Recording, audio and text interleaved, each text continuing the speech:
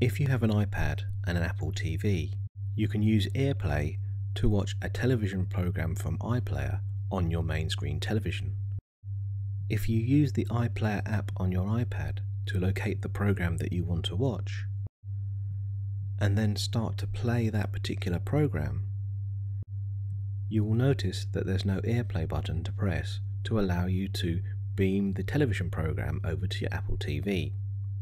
So if you pause the program for a second and double click on the home button, you are presented with the applications that are currently running. Now if you slide across to the left, you'll see the Airplay button.